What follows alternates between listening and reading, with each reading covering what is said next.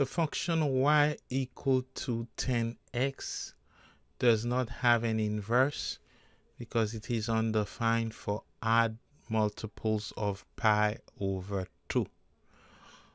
If we restrict the domain strictly between negative pi over 2 and pi over 2, we obtain a function that is increasing from left to right and is 1 to 1. That function is y equal to arc 10x, where x is between negative infinity and infinity, and the range y is between negative pi over 2 and pi over 2. Find the exact value of arc 10, 1 or inverse 10, 1.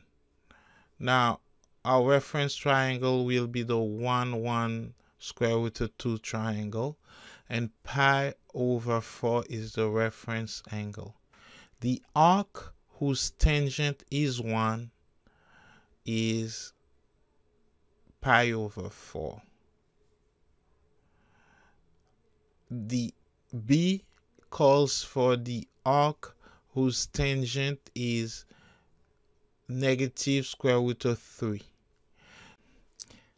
Our reference triangle will be the 1, 2 square root of 3 triangle, and the arc whose tangent is square root of 3 will be pi over 3. Tangent pi over 3 is square root of 3 opposite over 1. However, we need negative square root of 3 over 1, and that arc must be located strictly between negative pi over 2 and pi over 2. Therefore, we are going to go clockwise from 0 and take the arc negative pi over 3. And that's in the fourth quadrant, tangent is negative. So the arc whose tangent is negative square root of 3 is equal to negative pi over 3. C calls for the arc whose tangent is 0. The arc whose tangent is 0 between negative pi over 2 and pi over 2. Tangent is sine over cosine, and sine is equal to 0 at 0 and cosine is equal to 1. Therefore, the arc whose tangent is equal to 0 is 0 degrees. The arc whose tangent is 0 degrees. Inverse tangent of negative square root of 3 over 3. For this problem, we are looking for an arc whose tangent is negative square root of 3 over 3. From the 1, 2 square root of 3 reference triangle, pi over 6 has a tangent of 1 over square root of 3. So the reference angle theta prime is equal to pi over 6 because the tangent of pi over 6 is square root of 3 over 3. We just need a sign correction. We don't have the negative sign.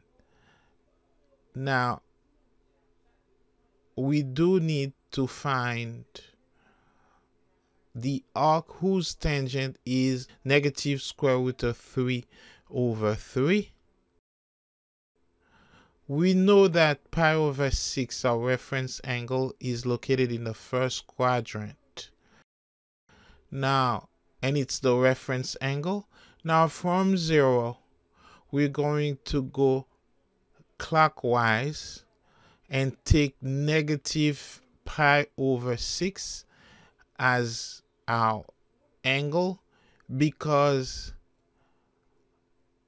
negative pi over 6 is located between pi over 2, negative pi over 2 and pi over 2, and it is the arc whose tangent is negative square root of 3 over 3.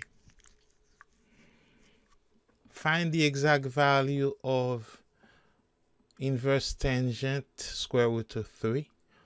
We're looking for the arc whose tangent is square root of 3 from the 1, 2 square root of 3 reference triangle. Pi over 3 is the arc whose tangent is square root of 3 over 1, therefore square root of 3. And pi over 3 is in the first quadrant. Therefore, the arc whose tangent is equal to square root of 3 will be pi over 3. Now recall that pi over 3 is between negative pi over 2 and pi over 2 strictly. So this is the correct answer.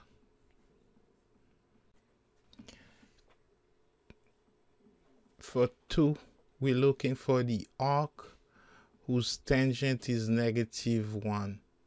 The reference angle will be found from the reference triangle 1, 1 square root of 3. And that tangent is the tangent of pi over 4. The tangent of pi over 4 is equal to 1. Therefore, pi over 4 is the reference angle. Now, the inverse tangent of negative 1, since pi over 4 is located in the first quadrant, will be located in the fourth quadrant, and we have to go clockwise. So the arc whose inverse tangent is negative 1 is negative pi over 4. When taking the composite function tan of inverse tan of x, x, the domain can be any real number. Because 4.7 is a real number, tan of the inverse tan of 4.71 is equal to 4.71. Similarly, 27.12 is a real number. Therefore, the tan of the arctan means the same thing, the inverse tan of 27.12 is equal to 27.12.